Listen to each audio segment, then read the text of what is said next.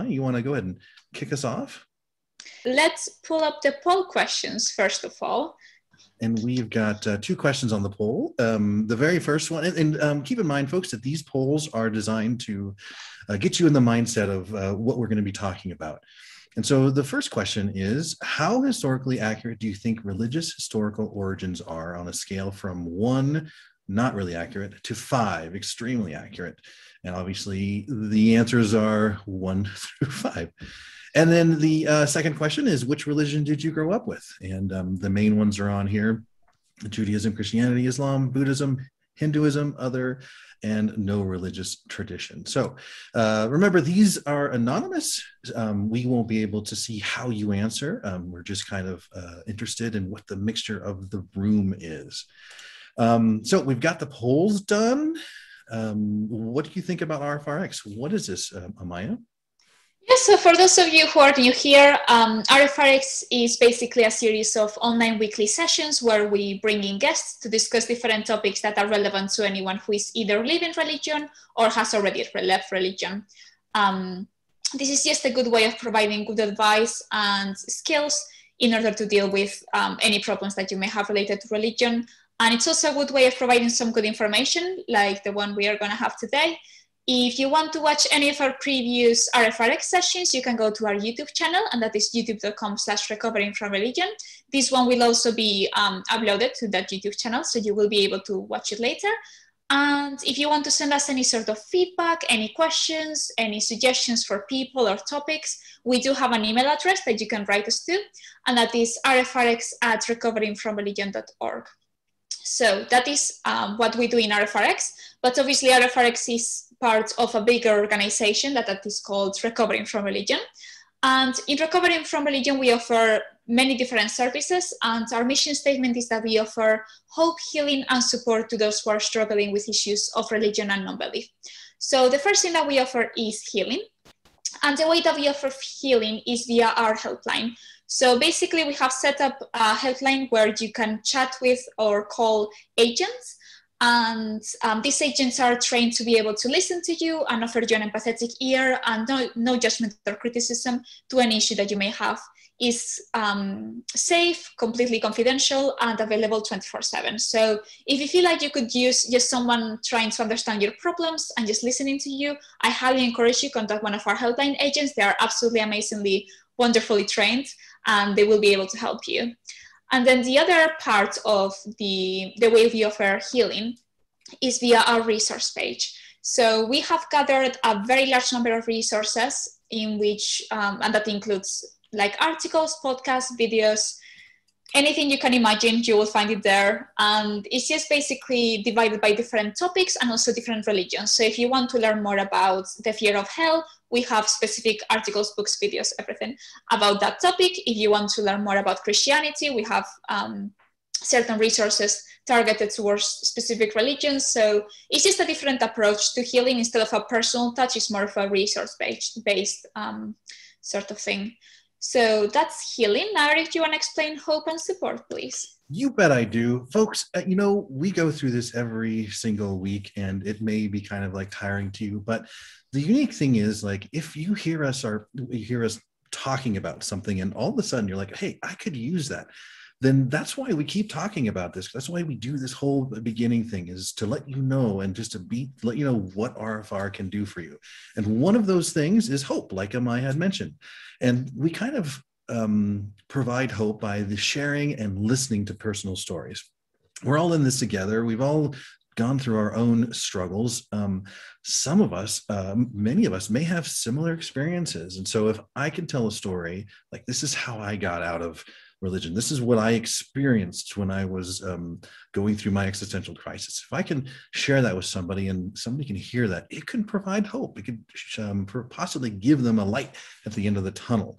And so we do that in 2 ways, through our blog and through our podcast. You can check out our blog at medium.com/excommunications, which is a fantastic name. And then we've got our blog, and we'll have links in the chat and in the description of this video as well.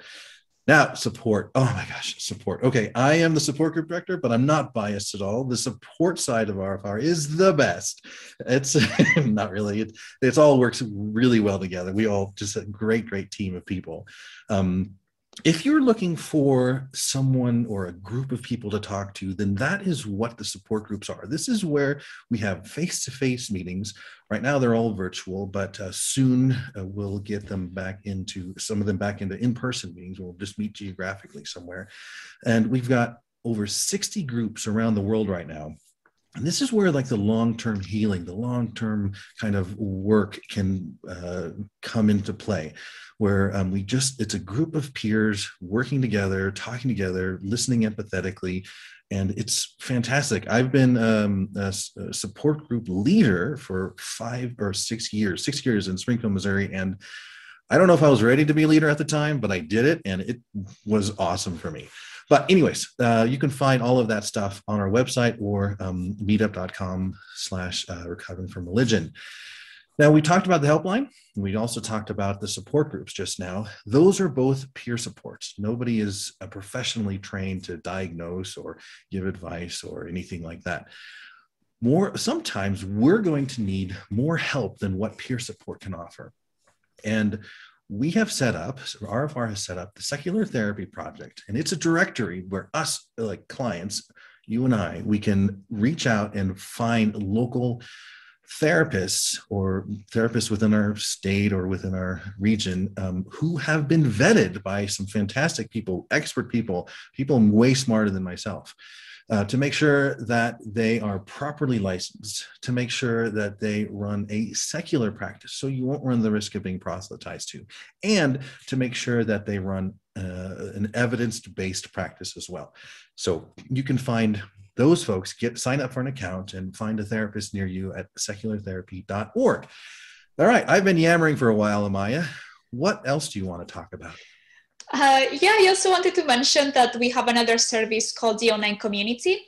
And the Online Community is basically an online platform where you can meet people that share similar backgrounds as you.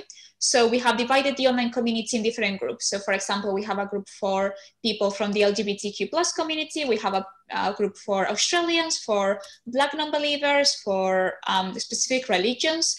So if you feel like instead of professional counseling or instead of like a objective listener, like it is in the case of the helpline agents, you just want someone that knows what you're going through because they have gone through exactly the same thing as you, I would encourage you to join one of these groups.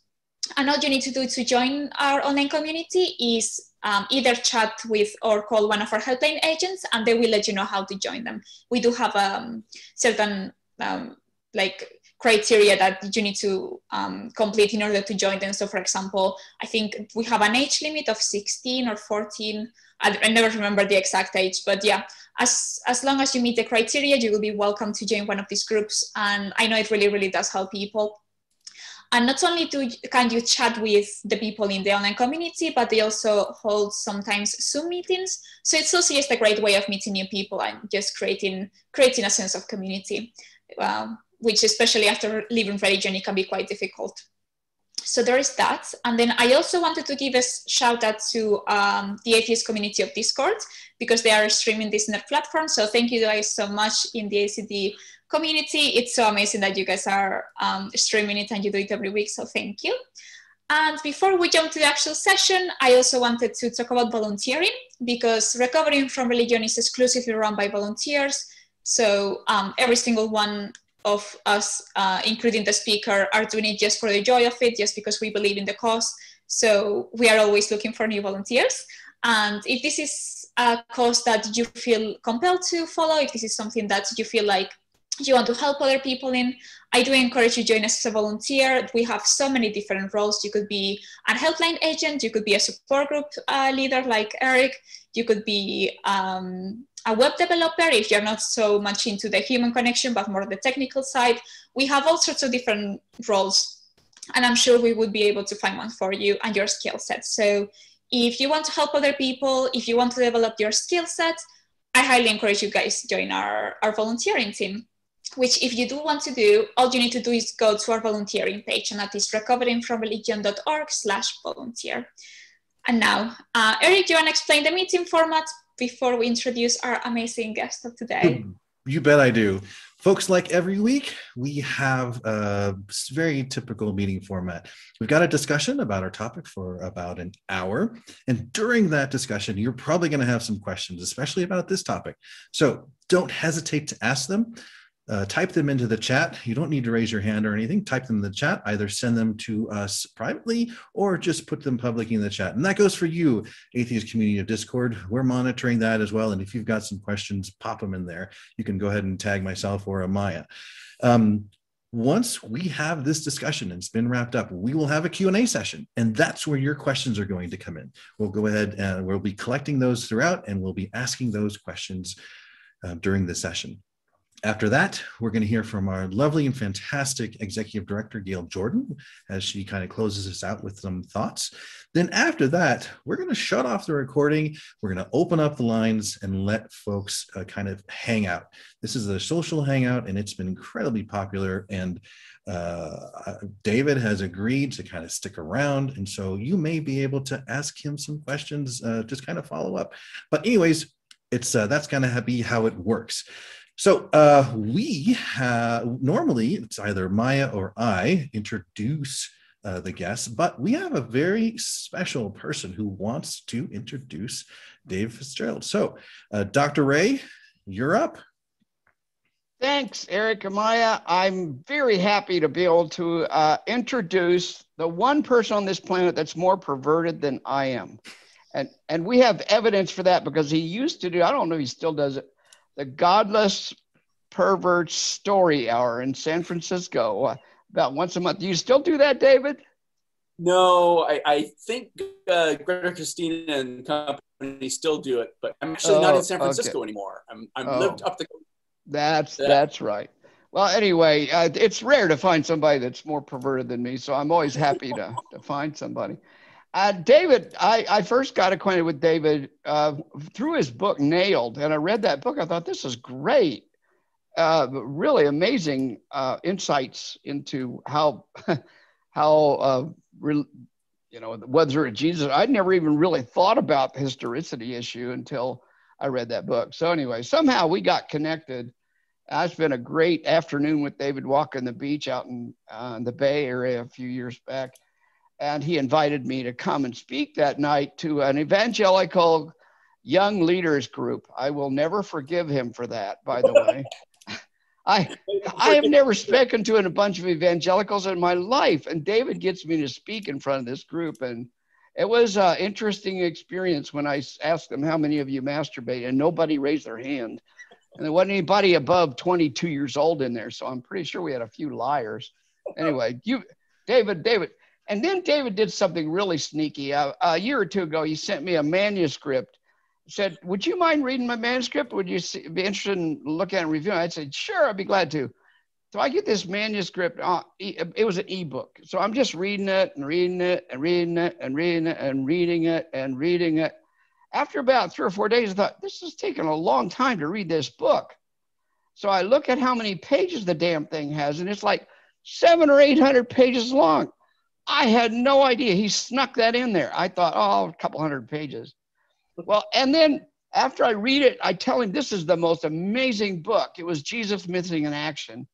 I thought, this is a great book. I loved it. I couldn't put it down, even though it was god-ass long. And then he says, oh, we're thinking about making it 3 books. And you didn't tell me this? So I'm just telling you, this was such a compelling read. I read all 3 of these books and didn't even know I did it. Anyway, I want to say, Dave, this is great to have you here today, and I'm really glad you've agreed to talk with us. So I'll hand it over to you. Thanks, Dr. Ray. That was a great introduction, much better than I could have done. But David, welcome. I'm so overjoyed to be here. Thanks everybody for coming out. Yeah, from what I understand, we can't believe that you haven't been on RfRx before. And so this is a perfect time and a great topic. What are we going to talk about today? We're going to talk about the founder figures of various religions. And I'll start talking about Christianity for starters, since that's most of our default, and that's certainly my default religion. And then we'll expand from there. And and open it up for Q&A. But well, that sounds great. David, were you ever religious yourself? Super religious. Yeah, I was actually raised Southern Baptist, the one true faith. And I was very religious all the way up into college. And it's funny because I don't know if we have time for me to get into the whole deconversion story. I think Daryl's heard it before. But basically, it was a theological argument while flirting with a girl that deconverted me because, and maybe we can get into that in the after party. No, I want to hear this. YouTube sure as heck wants to hear this. So the girl I was flirting with was a hippie, liberal, unchristian. And the way we'd flirt with each other is we'd have theological arguments with each other. And so one day we're going at it, and she says, well, Dave, you know the Hindu religion is like 3,000 years older than Christianity. And I was all set to jump down her case. And I stopped, and before I could say, no, it's not, I realized, you know what? I had no idea if Hinduism was older than Christianity or not. And I was getting ready to assert something that I didn't know was true or not. And that realization, that moment, that split second, I went from being a Christian to realizing I'm just like the Jehovah's Witnesses and the Mormons I'm always bagging on. I'm just parroting what I was told. And I know people who had drawn out deconversions, but I can remember the millisecond I was a Christian to the millisecond was, my God, what have I done? Am I right or am I wrong? And from that moment, it never felt real again. And I just kind of walked around in a daze and it was gone. It never looked anything but fake after that to me. Did you just make a Talking Heads reference? I certainly did. I mean, I swear I had a little David Byrne on my shoulder doing the song, you know, am I right or am I wrong? My God, what have I done? Because I had never stopped to ask myself that question. I'd been raised a Southern Baptist. I was saved. I love Jesus with all my heart, blah, blah, blah, blah, blah, blah, blah. But I had never asked, oh, is this true or not? And once I asked that question, wow, it did not feel, look, smell true ever again. It was the strangest thing. That is one of the most unusual ways I've heard of deconversion. Like people usually take a few months, if not years, to deconvert. But wow, the fact that someone could just like change their mindset like that, that's amazing. It wasn't even like changing my mind. It was like this bolt from the blue hit me. It was like a secular epiphany. It's like I lost my virginity and I just couldn't get it back. You know, it was gone. Yeah, it was a very strange feeling, strange and wonderful. And for like the first year or so, I was kind of in a daze thinking, well, what's keeping me safe? Where's my magical shield of protection that's kept me safe from all harm with a prayer? It felt like I was in an airplane and the bottom had dropped out. And for some reason I was still flying. That was the analogy that kept springing to my mind. Yeah, no, that makes complete sense. And do you feel like maybe that sort of sparked your interest in wanting to know more about the origins of other religions? Because I know we're going to cover Christianity, but not just Christianity. We're going to cover more than that. So good segue. But no, it didn't really. Though one thing that really did strike me is that I suddenly had a much Christ-like concern for people more than I ever did as a Christian. Because as a Christian, everyone was either saved or none saved, unsaved. You know, it's like the Terminator going around like saved, unsaved, saved, unsaved. And suddenly it's like I could just let all that go and just people could be people. And, you know, we have so much more in common with each other. I felt so much more at home in the universe than I ever had before as a Christian. It was very strange. I love that. You know, I didn't deconvert because of it, but there was a girl that the way we flirted, she was Mormon, I was Christian, and I'm like, oh, you're totally wrong. But I didn't get to where you were, and I wish I had. Yeah. So the talk tonight is about, are your religious founders real? Where would we start with this conversation? Well, you know, 20 years ago, I had been an atheist for 16 years, totally happy. I was fine with the thought that there was a Jesus. It never crossed my mind to question if there had been a Jesus. And I had read a book that I still love today. It's called Kin's Guide to the Bible. And it's sort of like, if you've ever seen the website Skeptics Annotated Bible, this is like the grandfather of that. Yeah. You know? What is it called? Kin's Guide to the Bible. Ken. Okay, like Ken and Barbie. Ken Smith. Ken is an expert authority from the book cover. And it was a really funny book. He just basically went through the whole Bible and pointed out all the funny things in it. But one of the things that struck me when I read it was how different Jesus is from gospel to gospel. And even though he meant it just having fun with the thought, it really struck a chord with me. I thought, well, yeah, and here Jesus is like a communist. Over here, he's like, a food addict. He's over here, he's anti-Semitic. Over here, he's totally Jewish. It's like, and then I got curious, who was the real Jesus in all these four competing gospels? And was there a way to parse out the real Jesus from the legendary Jesus? Because again, of course, I knew he wasn't the Son of God, but surely there was a guy named Jesus. I mean, like I said, it never crossed my mind to think otherwise. Long story short, very short from that, about 2 years after that, seriously trying to sort out the legendary parts of Jesus from the real parts of Jesus. 2 years into that, I was beginning to think, okay, I don't think this guy existed at all. And realizing that, I'm not the first person to reach that conclusion. And in fact, a growing number of people have started embracing that conclusion over the last 30 years. Yeah, I was gonna say, I can say a lot more about that, but just to avoid going down that rabbit hole, again, long story, very short, eventually I wrote a book called Nailed, 10 Christian Myths That Show Jesus Never Existed at All.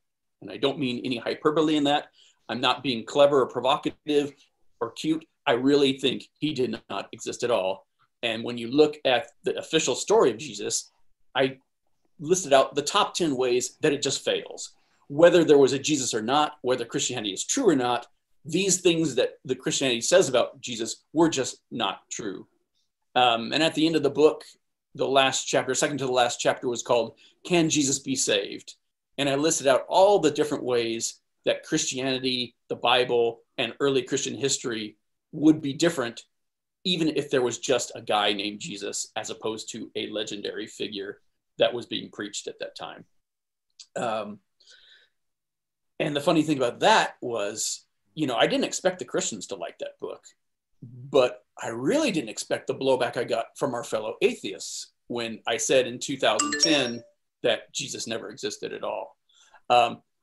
All these people would get back to me saying, oh, no, yeah, that's crazy. That's pseudoscience. That's pseudo-history. And they lumped it in with Holocaust denial and moon landing fakery. Oh, wow. Okay. And that was probably my biggest surprise at the time then. So it became really clear I was going to have to write a second book. Mm-hmm. And that was what became Jesus Missing in Action. And that was the respondent to atheists' objections to the book. And in Nailed, I just talk about the top 10 ways that the official story of Christianity fails, how it doesn't pass water. But I didn't talk about where I thought Christianity really came from. And by me, none of this is my opinion. It's the secular scholars who have questioned Christianity. I wanted to bring that out into the open in a way that hadn't been done before. And so in Jesus Missing in Action, I talk about where it looks like Christianity actually came from and all the problems we have with our sources for Jesus's biographical information, for the New Testament and the New Testament epistles, and evidence for Jesus outside the Bible, and how this all comes together to really throw doubt on Jesus. Well, you're talking about like the origin of Christianity, and but it seems more specifically you're asking if like Jesus is real or not, because from what I understood, Christianity really kind of is just a cherry picking of Judaism, plus a little bit additional mythology or letters and beliefs behind added to it. It's certainly, well, I mean, anytime you say anything general about early Christianity, you're probably mistaken. But That said, the more we look at Christianity, the more there is to it. And it's going off in different directions, and it looks less and less like what we would call Christianity. To the point where I like to talk about Christianities, not Christianity, because it certainly didn't start with a single founder. It didn't start in a single area. And it looks like it spun out of Judaism at a time when Judaism was as fractured as more fractured than it's ever been in the early first century. Oh, okay. Okay. Okay. And in a nutshell, it looks like if you take the Hellenistic mystery phase, that was the major religious movement in that time, from the time of Alexander the Great up until the Roman era, that was the biggest new sexy idea in religion, was the idea of a personal savior God. And what they would do is they would take, different cultures that they came under the Alexander the Great's empire, like Persia, like Phrygia, like Thracia, Egypt, all these different ancient cultures. And they would take their gods and turn them into a savior God, a personal savior God.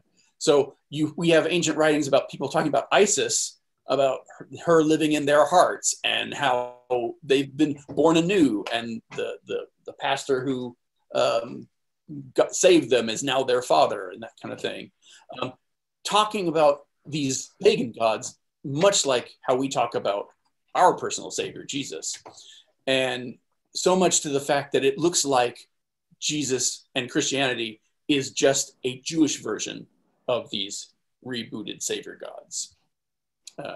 That's an awful long way to answer a short question shortly. No, but it makes sense. Yeah, thank you. So would they take like gods from like maybe Egyptians and Greek gods, or do you mean like, oh really, and say like Zeus is my personal savior kind of thing? Well, they would say that for Isis, for instance.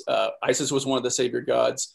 Mithra in Asia Minor was one of theirs, and they would all have a cult around them. Usually they're very secretive, and so there's not any like handbooks of them. But what we do know about them is enough to know that they had like baptisms, they had Lord or Ladies suppers, these communal meals, and everything they do, they talk about their savior, sounds exactly like Jesus fits in that mold. And there's even parts of the Gospels where it sounds like that they are explicitly saying that. In the beginning of Mark's Gospel, Mark 4:11, he has Jesus say something really incredible. He's talking to his disciples and says, now I'm teaching in parables, but I'm going to tell you what these parables mean. I teach in parables because otherwise people who aren't in our group, they would turn from their sins and be saved. And it's like, what are you saying here, Jesus? That's still in our Bibles. And it's like, he's describing this as a mystery faith, and everything in that first gospel seems to be a parable, an allegory for this mystery faith. Can we go back a little bit? You had mentioned like many of these gods had their own cult around them.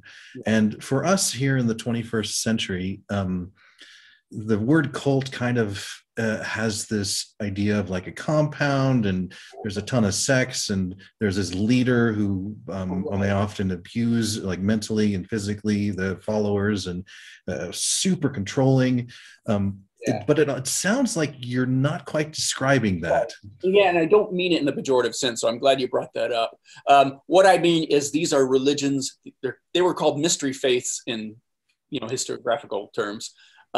These are small religions that weren't out proselytizing to everybody. They were like small little cliques, like water buffalo lodges, okay. Where you have like Mason lodges or something like that, like Masonic lodges.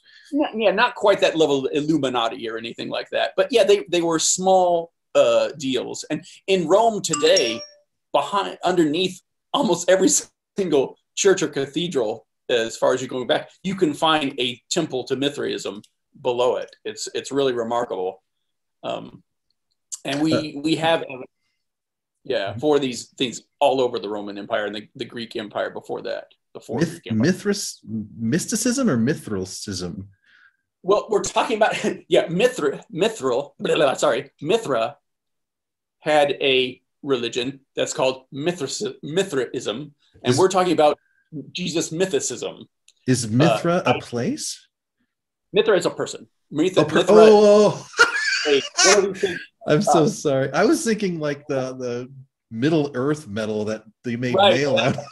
Yeah, it's first off. Okay, so Mithra is a person, and then there was a cult surrounding Mithra. Mithra. Okay, all right. Yeah, got it. Thank you. Sorry, thank you for clearing that up. Yeah. Yeah, you can just go ahead and pretend like I'm an idiot and explain it to me that way. No, it's totally okay. There's so much to unpack in here. I'm trying very desperately to keep it small, but there's rabbit holes at everything I say. Every word, it could go off in another direction. Got it. So here's the thing. Once I wrote Nailed and got all this response, the thing that surprised me the most of all was that how many Buddhists came up to me and said, yeah, we're having our same discussions in our circles about Buddha, Siddhartha Gautama. Was he real or not? And how many ex-Muslims came up to me and said, yeah, we're having the same debates in our circle on whether Muhammad existed or not. Oh, really? And that blew my mind, because Muhammad is like 6th century, 7th century. Yeah. It's like, they had writing then. We had, gunpowder almost, and during the Islamic Empire. And yet, 1,500 years ago, when they started saying, yeah, because of this reason, this reason, this reason, this reason, I went, oh, wow, this is starting to sound a lot like Jesus. Because I've always kind of assumed that Jesus was either the mythic person or a mixture of people, or maybe just one crazy rabbi. But Muhammad was real, Buddha was real. Like I always kind of assumed those things, or I don't know about assumed. I've heard different stories and deep dives onto some of these characters. Yeah, and it's funny because Buddha, I could see it because there's a lot of legendary stuff, but Muhammad, we've got family trees for him. We've got he came from Mecca and Medina, and these are real places, and like all this stuff. And it's like, how do you even start questioning that? Until they told me why they started questioning that, and it's like, oh. And I've got some notes here because I just want to make sure I've got this right. So. For the first 50 to 60 years of Islam, everything that we have evidence for completely contradicts the things that traditional Islam tells us. Oh. And for instance, we don't hear about Muhammad specifically linked as a prophet of Islam until 60 years after his death. And that sounds very familiar to the Christian tradition too. Like the first Gospels weren't the same time frame as well. Like the first Gospels weren't written until decades, maybe like 40. Yeah, our very first Gospel was Mark's. Was written in response to the Roman war in Judea and the destruction of the temple in the 70s of the first century. That's 40 years from the death of Jesus, if there was such a guy, easy. And all the other Gospels that followed Mark came even further. John and Luke were clearly written in the 2nd century. And there's they were written 200 years after? No, 100. My math is off. Within that 2nd century, sorry, or the early 2nd century. But still, well past the time that you'd have eyewitnesses. Not that any of the gospel writers were eyewitnesses. We're kind of jumping around a little bit. Let's kind of start with, can we talk about Moses, maybe? Like one of the main characters in Judaism. And I don't mean to take over Judaism because I'm talking about all the Abrahamic religions have this problem. And as it turns out, all the Eastern ones do as well, or at least all the ones that I've looked into. So Moses, Abraham, Joshua, the whole Exodus story, the whole conquest of Canaan story, everything up to David and Solomon, we can pretty much dispense with it all historically. Evidence-wise, those things just did not happen. For the kingdoms of David, yeah, it looks like there was some kind of Jerusalem-based war chief type bandit king named David, but it's not a dead cert, and it's certainly true that he was not. We're not seeing the kingdom that it's described in the Bible under David and Solomon. Russell Gummerkin is a historian who's done an amazing job of talking about how the Old Testament that we think of, Solomon, all this evidence is not coming to us until much later than even secular scholars have been saying. It's very common to hear secular biblical historians say these stories came together in final form during the Persian period after the exile. And he makes a really compelling argument that no, it's even about 300 years after that, around the year 270 BC in Alexandria, Egypt. Oh, wow. Okay. Yeah. There was someone in the comments that asked a question that it may be a bit general, but I feel like it's a really good one. So if these folks did not exist, who, what, when, why, and how did the story start? Because someone had to make them up. That is an awesome question. And again, we can spend all night just talking about Christianity, and I have done. But basically, and this kind of gets into what I was going to do originally as a talking about the different stages that religions go through, whether we're talking about Eastern religions or Western religions. What it seems to happen in the case of Christianity is that this movement started out as a small series of movements, different groups of Jewish believers that wanted to make a Jewish form of the mystery faiths. And there was a new messianic anticipation that was expected in the early part of the first century. And so there were lots of Jews who expected either a Messiah who was going to kick out the Romans and all their enemies, or something like that, because they knew there was going to be something. So no matter what had happened in the first century, there was a group of Jews who said, yep, that we called it. We were saying that all along. But you've got these Gnostic groups, you've got these proto-Christian groups, you've got all these messianic Jews, and one of them, a guy that we call Mark, though that wasn't his real name, writes this allegory after the fall with Rome, the fall of Jerusalem to Rome, trying to explain why the Savior didn't come, even though we expected him generations ago.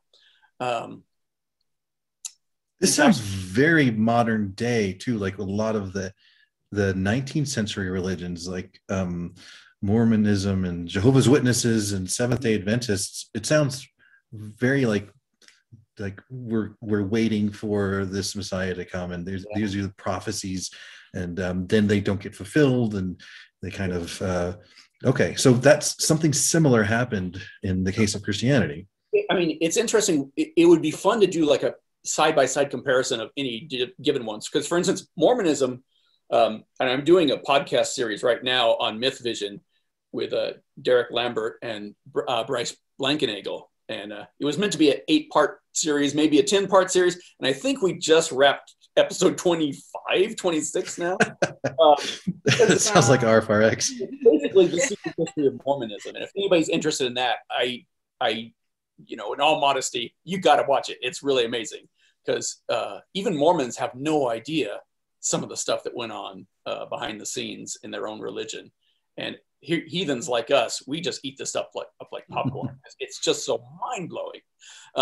And when you talk about L. Ron Hubbard, when you talk about Mormons, when you talk about Christian Science, I think there's a level of chicanery and dishonesty about them that you can say that I don't think was necessarily there in the beginning of a religion like Judaism or Christianity, they were writing allegories. They weren't writing. They weren't setting out to write a fake religion. Okay. They were doing what all these mystery faiths did. They'd write a good story about Mithra killing the bull of Taurus, and all their stories are simple, they're fun, they're kicky, and they've got all these allegorical elements in it. You've used that word a few times. Would you elements from start to finish? Would you mind kind of quickly explaining allegory and how that's different than like a metaphor or a fable or something like that, or similar? Yeah. So Mark, the guy we call Mark, not his real name, set out to write what he did. It's very like a Jewish custom. A Jewish custom called midrash, where you take an old story from the Old Testament and you update it. It's like when they took Romeo and Juliet and turned it into West Side Story. The plot's the same, the themes are the same, and yet they've given this fresh new look, you know. And that we see that throughout Jewish history and throughout early Christian history, that the writers are doing this they did it. There was like a split level effect in the mystery faiths. They would write these myths, and then the common people who didn't really understand the deeper meanings would just think it's a good story. And, you know, Jesus went to the well and there was a woman in adultery, you know, and they spread the stories like that. But they expected their educated, theologically savvy readers to read, oh, he's really talking about Jewish numerology.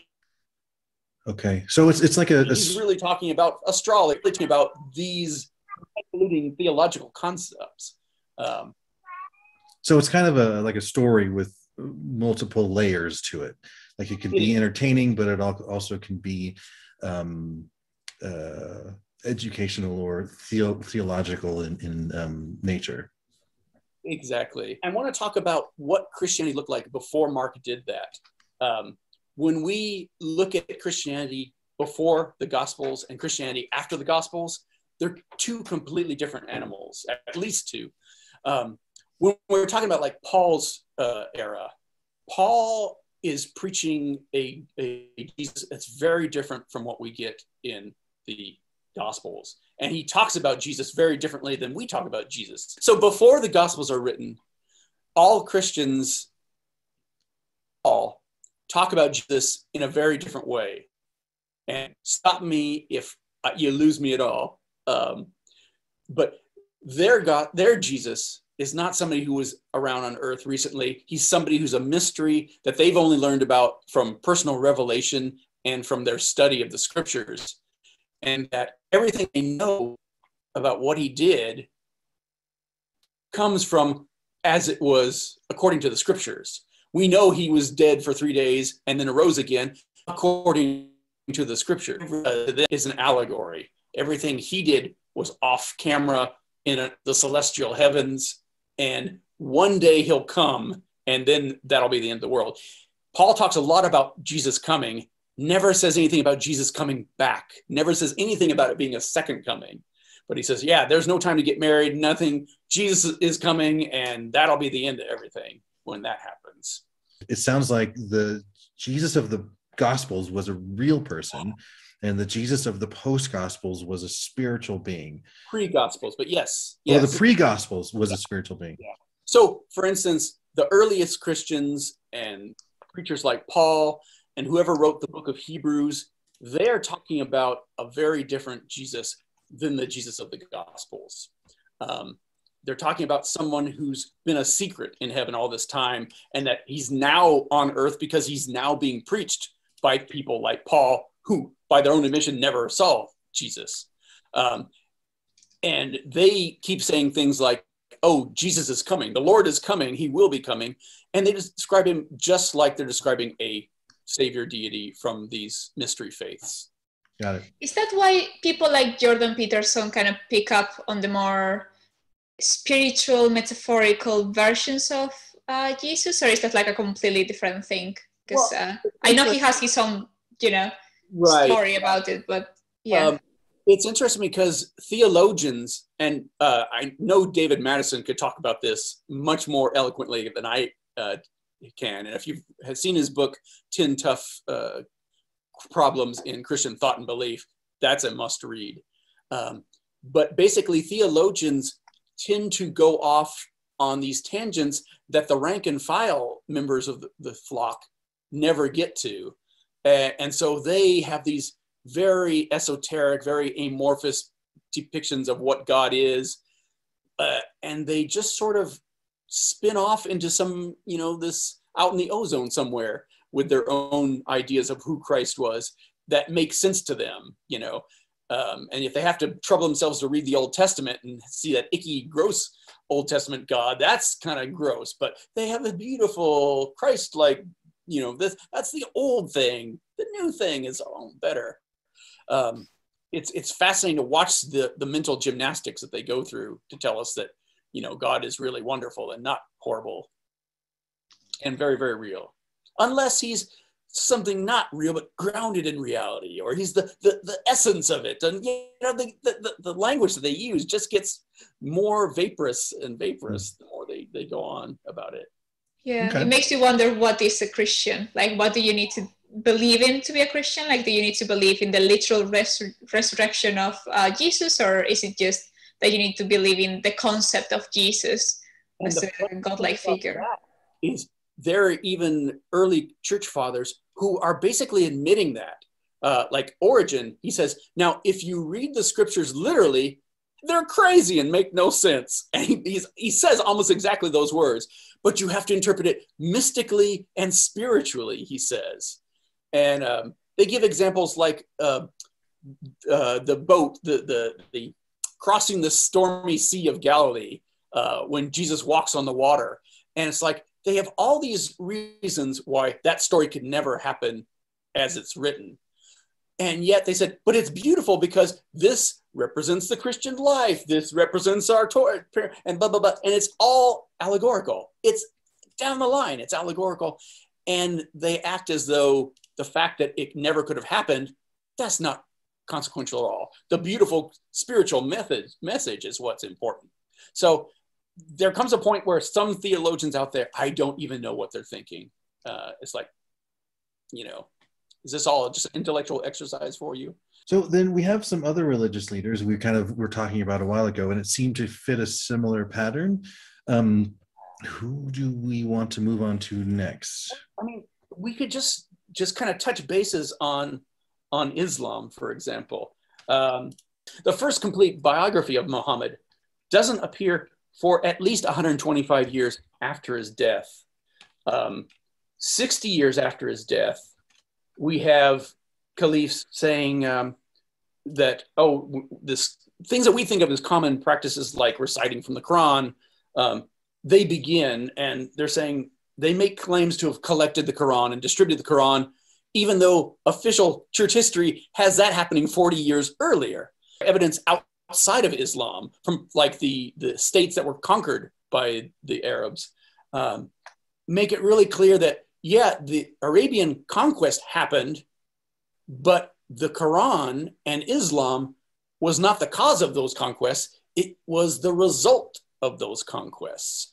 They created a new religion to have the political theology that the Christians had and the Jews had. Oh, yeah. So they were trying to keep up with the Johnsons or something like that. Right. And it looks like that early Islam started out as a spin-off from Jewish Christians in the East, in that area. And it was originally something a lot more, for instance, the word Muhammad is not just a name, it's also a title. It means the praised one or the chosen one. And there are the early depictions, like for coins and inscriptions, that have Muhammad, but they have him holding a cross. There's of him working with the Jews, and there's verses in the Quran about the people of the books, the Jews and the Christians, Christians, they're kind of special. They're one of us. We're all pals, you know. And it looks like early Islam was a movement that came out of this and was originally much more positive to both of them. I've seen that done a lot in different types of religions, where they would sort of use some of the local traditions and absorb it into kind of like the grander religion, just to make, I don't know, to maybe make the conquered people exactly not revolt as much or rise up. Christianity sure did it. I mean, and you go to Mexico, all of those Aztec temples get knocked down, and you slap a Christian church in its place, just like they did in Ireland, just like they did in Scandinavia, just like they did in Rome. They're all built on top of the older pagan sites. There were Christian fathers who were talking about how, isn't it amazing that the cave where Jesus was supposed to have been born, the manger, was a shrine to Adonis. It's like, yeah, what are the odds of that? Yeah. Okay. All right. So it sounds like Islam had a similar pattern when they were going around and conquering. And it's funny that even the name Muslim doesn't start appearing until generations after Muslims is supposed to have been around. But there's been several great books, actually. Ibn Warwick and Robert Spencer have written books on in search of the historical Muhammad and did Muhammad exist? And it really blew my mind to see that. And like I said, Buddha, that was surprising, but Muhammad blew my mind. Yeah. Not only because I just assumed he had abundant evidence to back him up, which he doesn't, but that the timing and the process that it happened felt so much like where we got. Yeah. I can see a pattern emerging. Yeah. And the funny thing was, in getting ready for this talk, I was talking to a friend who was a Sikh, and I was saying, yeah, this is weird. It seems like whether you're talking about Eastern religion or Western religion, you see these same patterns of, it starts as a once upon a time story right from the beginning. There's no eyewitnesses. There's no people who were there on the ground. It's all coming to a second hand. And he said something effective. Yeah, Sikhism isn't like that. It was only started 500 years ago, so it didn't have time for that. And I'm thinking, oh, that's really interesting. And then I started looking into it. It has exactly that pattern. Wow. Dude, Wow. I don't know how to tell you this, but the first guru who started Sikhism, we don't get his scriptures until the fifth guru of Sikhism. Oh, wow. Over 100 years, or about 60 years, sorry. And in the meantime, all the stories of that first guru, they grew up, what they're called the Janamsakis. None of them have historical value to them. They all contradict each other, and they have things like him talking to a fish and having a conversation with it. That this kind of level of mythical whatnot.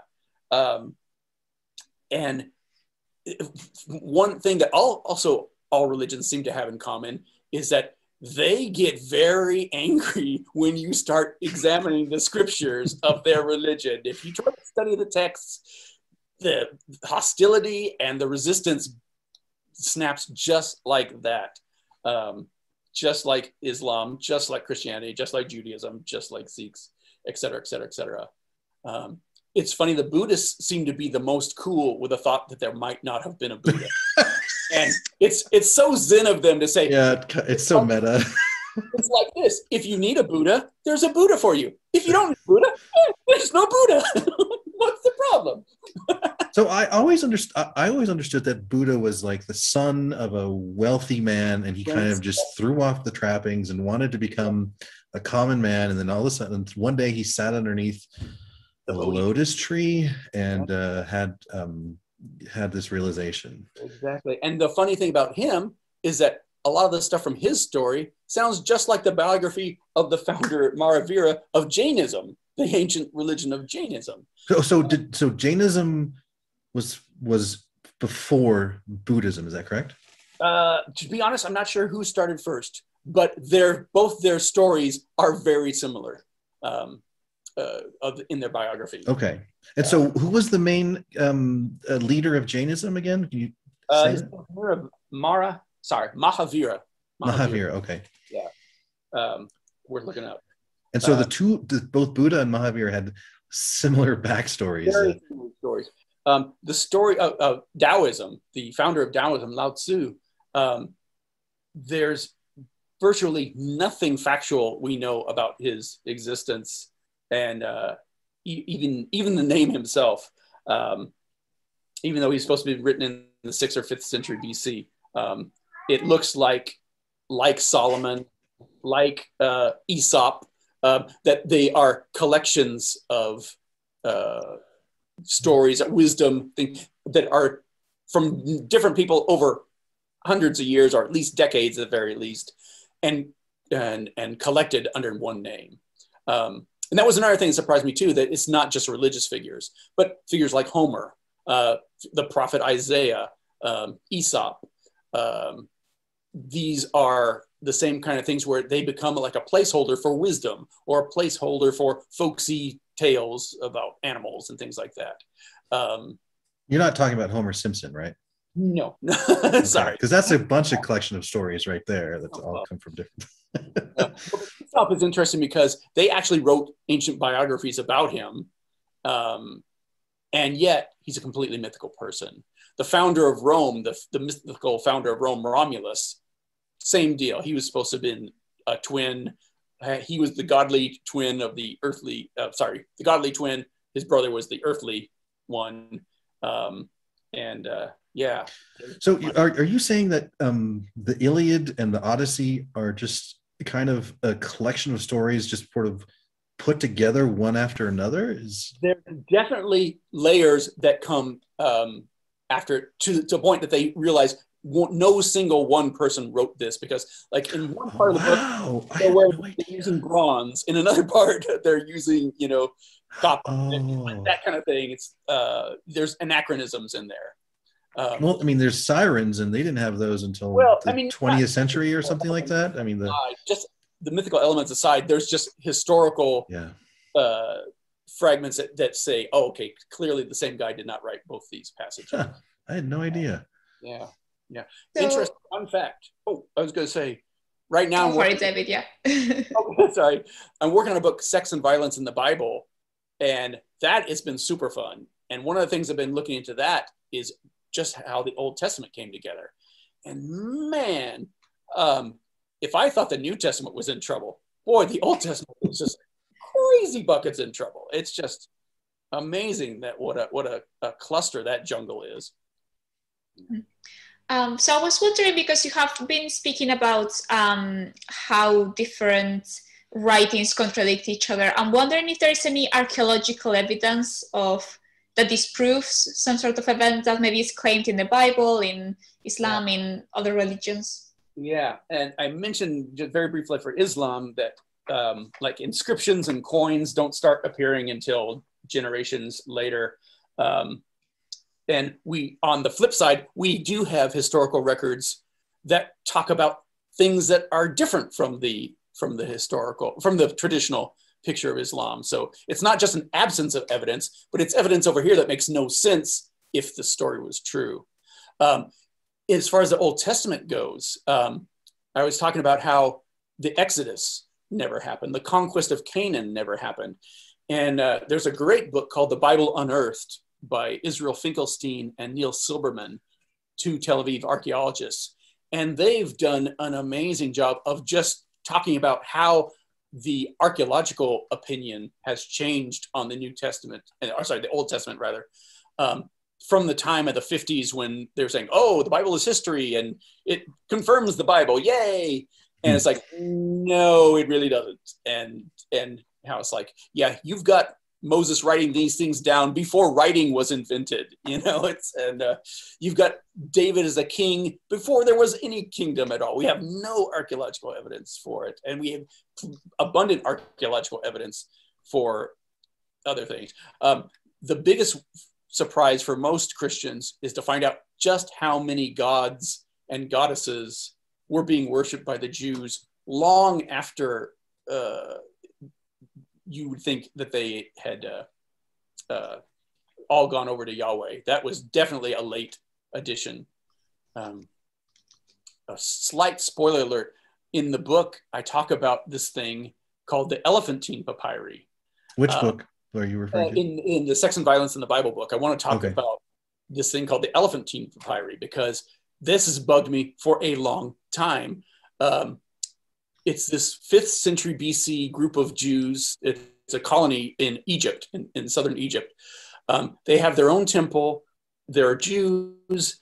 They're mercenaries for Egypt. And they're in close contact with the temple in Jerusalem. And we have 100 years of correspondence from this colony of Jews in the 5th century BC. And they don't seem to know anything about Moses. They don't seem to know anything about Passover, all these different things. And they worship 3 gods in their temple, including a goddess. And they're not some weird heretical spinoff. They're on good terms with the temple in Jerusalem. And this is 5th century BC, like 5th century, yeah. Wow. And they had no idea about, wow. Yeah. But they were in Egypt and they had no idea about Moses. I mean, the whole Exodus is supposed to take place in Egypt. Yeah, exactly. And again, Russell Gemerkin is what blew my mind with that. Last May, he threw a monkey wrench into my whole structure of this book, because it's like, yeah, it looks like that story doesn't get finalized or even created until. Wow, that's amazing. That's mind-blowing. Oh my gosh. Yeah. Do we have any our first 5 books of the Bible are not our oldest part of the Bible by any stretch. It's one of the later parts. What about for some of the other religious traditions? Do we have any archaeological evidence for those folks at all? Long story short, I don't have archaeological evidence. All right. most of the stuff I have on them is textual. Yeah, now I've always found it quite curious how so many people just believe like the textual evidence as if it's not just someone writing something on a piece of paper. Like, you know, like someone could read Lord of the Rings in a few hundred years and be like, yep, that's my new religion. You know, like I don't know, I just don't understand. Yeah. And it's funny to me because you see Christians getting all these big arguments when there's like contradicting things about what the Bible says. And at the end of the day, even though there's contradictions in what it says, it's like, that doesn't mean any one of these is the one true one. It just means, there are more lies on top of more lies, myths upon myths. The act as though the claim is the proof. Yeah. Speaking of archaeological evidence, like one of the things that I hear is from a lot of people, a lot of believers, that the Bible is real, is like, look, it talks about Judah in the Bible. There's Judah. It talks about so-and-so in the Bible. There's this, we found this. And kind of one of the things that is kind of used to make sense of that is, well, those are stories that are taking place, like fictional stories that are taking place, and those may be fictional stories that are taking place in real places. Like Spider-Man was in New York, exactly. Type but of it's thing. even worse than that, because in the case of the Old Testament, the archaeologists would say, hey, look, we found this ruin over here. Why, that must be Beersheba, because it says right here in the Bible. So it's incredibly circular. They're backfilling it. Yeah. And Okay. it's also funny is they started finding the records of other non-Jewish groups like the Elamites and Ugarit and and Mesopotamian, Babylonian. When we get the Egyptian records of these things in the Bible, it's like, oh, wait a second. They don't say anything about this. They tell us a very different story. That's really cool. I mean, it sounds like so many different types of experts and so many different types of fields have to come together to compare all of this stuff. And there's just so many different languages that things have to get translated out of, and context, and it's fascinating. It's amazing. Wow. And it involves sociology, it involves linguistics, it involves history, archaeology, textual evidence, archaeological evidence. I mean, you're meant, and I've heard many others, and you kind of mentioned like how this book is written, some of the specific words that are used, and to me that kind of just like goes right over my head when and maybe just from my own upbringing, when I read the Bible, it's so hard for me to get past, or to not like look really carefully at how the words are being used, and all I kind of read are stories. But I'm so grateful for folks like yourself and so many of the other experts who are able to look at it much more critically than I can. And I appreciate you saying that. And I feel like I am just the middleman. I call myself a combat reporter from the culture war about this, because I'm not, I mean, I have a degree in history, but I'm not a historian. I'm not an academic. I don't have a PhD, but these aren't my ideas and these aren't my opinions. Right. I'm just reporting what it is, and I'm trying to make it as accessible as I possibly can. And it's so funny to read. Some of the most damning things are what you read from Christian sources and reference books.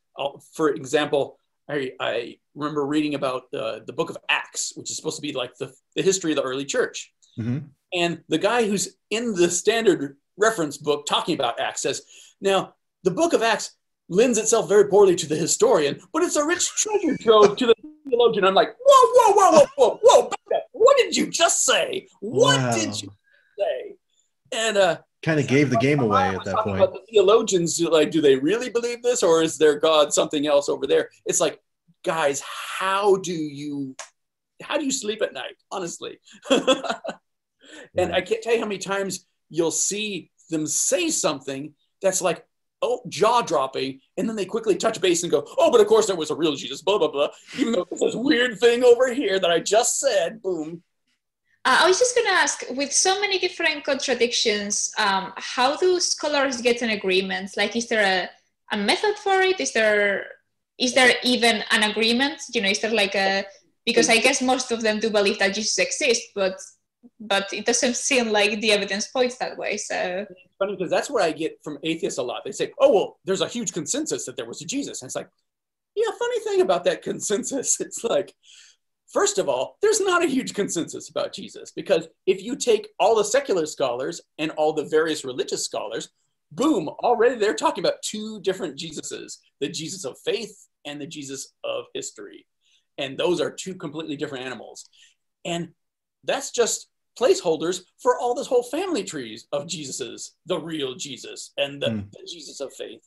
And scholars don't agree about who Jesus was or what he was. It depends how much they take it, what he says in the Bible, at face value. And you can't, because for one thing, they contradict each other on massively basic things, fundamental things, not just, oh, eyewitness testimony, Jesus is wearing a blue shirt. No, it was a red shirt. No, that's not it. It's like the Gospel of John is clearly taking their stories and then inverting it, switching it, putting in a new character here, getting Jesus in trouble for completely different reasons that don't even appear in the other Gospels. And I've got 4 books talking about that, so I don't need to wrap up that, go down that rabbit hole. But yeah, it's astounding to me. This has been incredibly enlightening for me. I've been, I kind of was excited about this, but it exceeded my expectations, this discussion. Thank you so much, David. Before we move on to the Q&A, do you have anything else that you wanted to cover that we didn't talk about?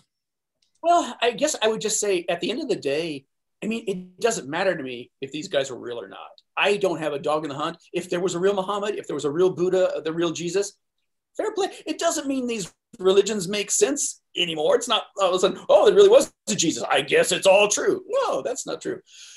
But the fact that I keep harping on the fact that these are mythical figures is because that's what it looks like to me. And the deeper I go and checking in the research of other people far more qualified than me who've come to the same conclusion, it seems that that is the case all the way across the board. And the exceptions are people that we know, like L. Ron Hubbard and Joseph Smith, unless you count the Prophet Moroni as the real founder of the church. He's completely mythical too. And it sounds like whether the founder or the leader of the church is mythical or not, people are still going to believe what they want to believe. And more often than not, I hear folks say, when I have conversations about this kind of stuff, that it all comes down to faith. You just have to have faith in it. And but when you talk about somebody else's religion, it's somehow easier for Christians to accept that, or for Muslims to accept that Christians are, well, maybe not so much there, because that's a little close to the family. But when you see another religion and you see how shaky the evidence is, that's easy for most believers to see the log in the, was it the speck in their eye and not the log in their own. Well, David, thank you so much. We have got quite a few questions. Amaia, do you want to start us off with some questions? Okay, the first question is, how do you deal with the word faith? Which is a bit of a general one, so I'm not sure exactly what that means, but yeah, just like how do you approach the word faith, or how do you understand it, or what do you do when someone speaks about faith, because it's essentially a non-evidenced. Sure, and maybe they can do a follow-up question if I'm not getting it right. But usually, when somebody brings up the faith card to me, it's like, well, everybody's got faith in something, and if you've got your faith in your book, where does that faith come from? What is it based on? Is it based on evidence? Is it based on your feelings? Because here's a Muslim over here, here's a Mormon over here, here's a Catholic over here. They all have faith in their things, and it's just as real to them. Then another person was asking, if there's no consensus on Jesus, I guess how have historians managed to agree on a consensus on other gods, if they have at all? Because I was under the impression that there was a consensus for Jesus, but maybe now you're surprising me to tell me that there is no consensus in other gods either. Well, and this is the thing. It's like, until I started doing research for this talk, I assumed there was consensus on Sikhism. I assumed there was consensus, on all these things. It's when you start looking at it and kicking the tires, you find out, oh, this consensus isn't as strong as I thought. Funny thing about that too is what consensus there is on the secular side. For the most part, mythicists like me agree with them. With things like Mark and priority, that Mark was the first gospel, we agree with that. There's a thing called the synoptic problem, which really should be called the synoptic. Isn't that an interesting situation? Because it's not a problem unless you think that the gospels should all be in agreement with each other. What the synoptic problem is that Matthew, Mark, and Luke all seem to be copied from Mark. And Matthew and Luke, Matthew was supposedly an eyewitness to Jesus, is copying Mark, a non-eyewitness to Jesus, and expanding on his story. And then John's coming later, and he's putting in his own spin and doesn't even care to match up the other guys so much. Things like that, we're all in agreement about. We just take our conclusion a little further. And the funny thing is, a lot of atheists are still really cheesed off about mythicism, though not as much as they were in 2010 when I wrote Nailed. When Jesus Mything in Action came out, I would get people, oh no, I always thought Jesus was fake. It's like, well, where were you 7 years ago when I wrote my book? And that's crap for it. But here's the funny thing. Whether at the end of the day it turns out that the mythicists are right, or whether it turns out that, yeah, there was a Jesus, either way, the Jesus of faith that they talk about on the other side, he gets debunked no matter which of us comes out on top. And in the meantime, everything we hear in this debate from the guys who insist that there was a Jesus and the guys who insist, no, there probably wasn't, everything we learn about Jesus in that process helps us better call the bluff of anyone who tells us, oh, I know what Jesus said and what he thought and how he wants you to behave and how he wants you to vote. Then that alone is what is worth having the discussion about Jesus and Muhammad and Buddha and Moses and Abraham all along down the line. Got it. We have another question here. This person understands that there were multiple messiahs at the time of Jesus. And I kind of remember seeing something like that in the documentary Life of Brian, yes, where there was just messiahs all over the place. But yeah, we have evidence for over a dozen messiahs at the time who weren't halfway as interesting as Jesus is in the gospel. And yet every single one of those guys did something Jesus couldn't do, and that was get a dent in the historical record. We don't have anything outside of Jesus, I was going to say cult, but outside the Jesus movement for the better part of 100 years. So it's not even like the Jews were covering it up. It's like, no, they didn't. They had never heard these stories. Mark ends his gospel the way it does to provide an out. And that's why you've never heard this story, is because the silly women ran away from the tomb and they told no one. That's where his gospel originally ended, in the oldest form of it. So someone else asks, were the early Christian sects not Trinitarian? Probably pronouncing that wrong, but no, you're right. Trinitarian. Did they believe in the Trinity? Yeah, and exactly. Absolutely no, they did not. That idea took centuries to develop. Centuries to develop. Yeah. So and it's funny, there's the verses, there's no verse that says anything about the Trinity in the gospel. And the verses that even seem to link Father, Son, and Holy Spirit, those aren't even original. And those aren't explicitly saying there was a Trinity, that these are all one God. But those aren't original either. We have got one final question, and it's about Proto-Hebrew texts. Is there any, can you tell us about that? And is there any proof that they actually existed? Like, before you go, one of the things that I'm thinking about is the Epic of Gilgamesh, and kind of how that turned into Noah's flood, perhaps. Right. Well, that's kind of two different questions, but I'll go with that. Okay. We have interesting evidence for Babylonian ideas, for Ugaritic ideas, and Canaanite ideas that all were part of our gods, our Yahweh's family tree, basically. So we do have evidence that, for instance, and this is in the Bible too, but when Moses meets God at the burning bush for the first time, he says, "Oh yeah, back in those days, I didn't use my name Yahweh, I used my name El, who happens to be the head of the Canaanite pantheon." Oh, really?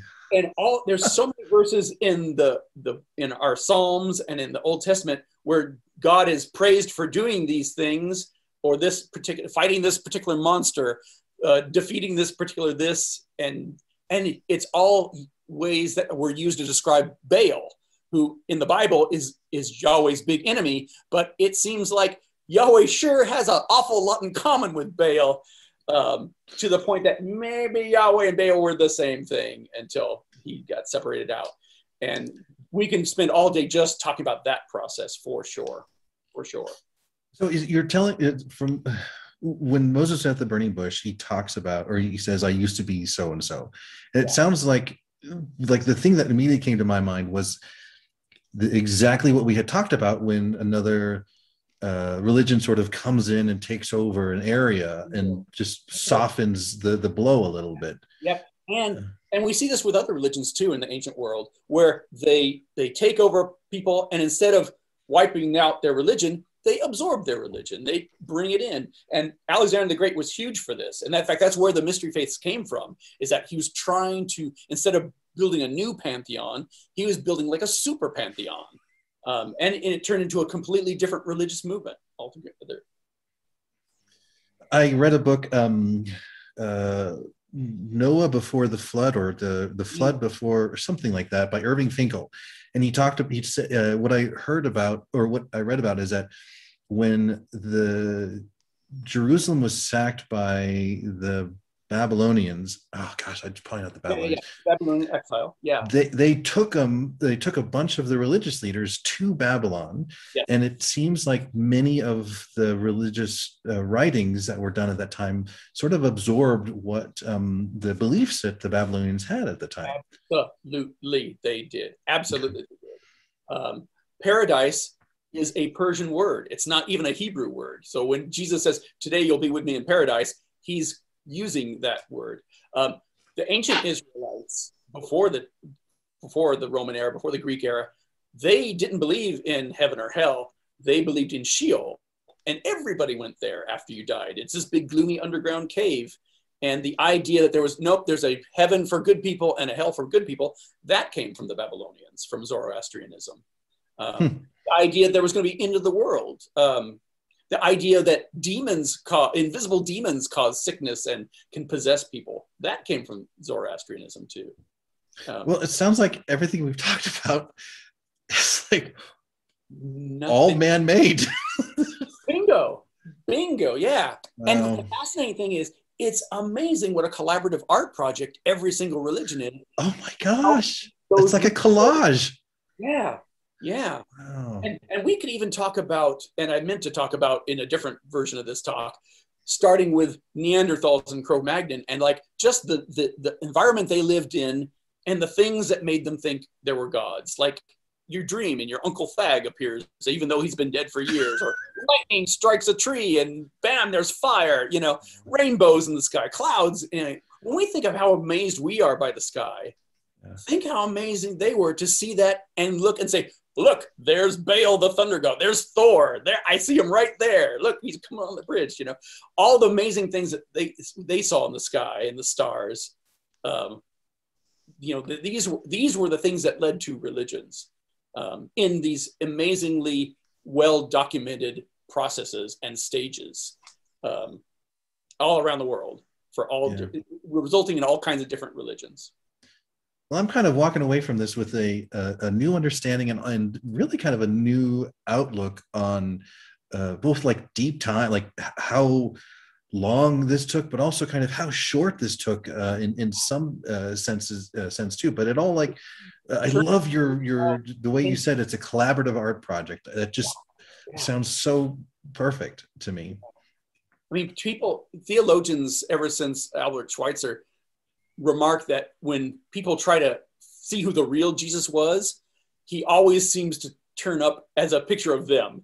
If it's a Marxist looking for Jesus, he seems like a very pro-proletariat Marxist. If it's a feminist, he's very pro-feminist. If he's anti-Semitic, he's very anti-Semitic. And he's like the perfect mirror. And your God never disagrees with you. Your God never, I said it, God believes it, that settles it. Well, thank you, David. You're going to be able to stick around for the hangout for a little bit, right? Yeah. Perfect. Well, that kind of wraps up our discussion part, but we have some more things to talk about just a little bit. Amaia, you want to tell us what's coming up next week? Yes, so next week we're going to have Dave Warnock speaking about sin, the concept of sin and how it has affected so many people who have been involved in religion. So it's going to be a great one. I feel like it's one that is like a very obvious RfRx topic, but we just haven't covered it until now. So yeah, you should all join us next week. It's going to be amazing. Just a reminder that if you want to see any of our previous RfRx sessions, and of course this one too, you can find them in our YouTube channel. If you want to send us an email with any sort of ideas for topics, ideas for speakers, any suggestions how to improve, any feedback, anything at all, you can send us an email to rfrx@recoveringfromreligion.org. So those are our poll questions, and I'll leave it up while we hear some closing thoughts from our Executive Director, Gayle Jordan. Gayle, how are you doing today? Fine, thank you. Thank you for that introduction. And David, thank you for a wonderful presentation. I say this so often, but I never fail to learn something in an RfRx. And this was fabulously informative. And it's so, we forget, for us on this side, it's an academic discussion and it's fun and it's exciting and we're picking it apart. If we could remember and understand that for those on the other side, this is everything. And so I'm struck by the difference in how we approach these kinds of discussion now. And being on this side now, this was just awesome. Being on the other side before, it would have been devastating and extremely difficult and significant. So, as we keep that in mind, we had over 100 folks joining us tonight. If you are somewhere along that spectrum of on the other side and you need to talk about this, we have agents standing by to talk to you about it. We also have a resources tab on recoveringfromreligion.org. I'm sure there are links to David's books, but more than that, there's cross references there. You can explore this on your own time, in your own place, if you're a little bit put out because of the conversation that we had tonight. It's part of it. That's part of the process. And so please follow up with that. And if you'd like to talk with an agent, you can do that. And then an agent will ask you if you'd like to join the online community. And in there, you can talk to other folks about this very thing. So if this has rattled your proverbial cage a little bit, please don't let it go. Pick it up, talk about it. You may come out the other side and come to a place where you're comfortable with what you believe. And that's awesome. That's what we want you to do. Recovering from Religion is here to help you do that. If you would like to volunteer, we would love to have you join our family. If volunteering is not for you and you'd like to be part of our donor family, we'd like that too. All of these donor dollars go toward helping people recognize that we're here and providing these kinds of things, a platform and a means to let folks know that we're here, we're ready, we're listening. Thank you, David, for an incredible presentation. That was just wonderful. I miss seeing you in person. Hopefully before too much longer, we'll get to see each other and give each other big hugs. Everybody, please stay and join the social hour. That's one of the most important parts of recovering from religion. Thank you again for attending, and we'll see you next week.